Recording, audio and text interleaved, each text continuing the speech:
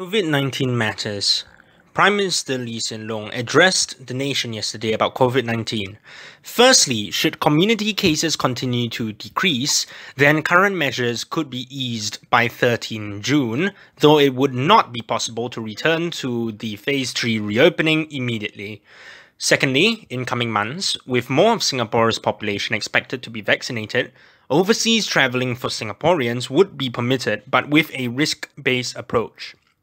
This means that Singapore would only allow leisure travel to other countries if full vaccination was achieved here, and also if those countries have low COVID-19 cases.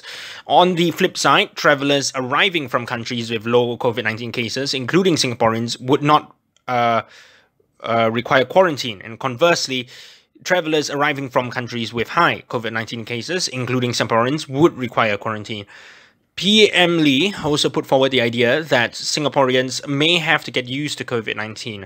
With COVID-19 expected to become an endemic disease, we must accept that it may never be eliminated and will continue to pop up in the community from time to time like flu or dengue. Hence, we should be ready to accept mass testing and contact tracing to become just another part and parcel of everyday life.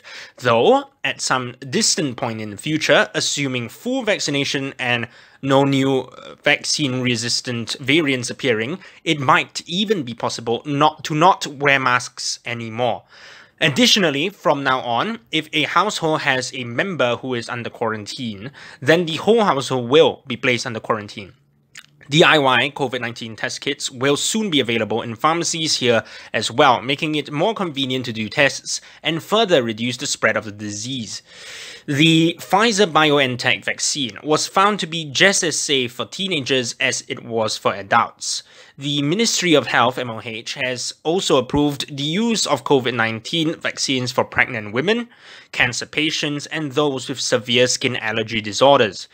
Very interestingly, in a bid to increase vaccination rates, the MOH has permitted access to COVID-19 vaccines that have yet to be approved in Singapore via the Special Access Route, SAR.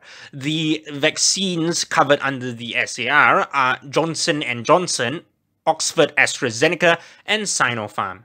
Those vaccines are all approved by the World Health Organization. They will be made available through the private sector.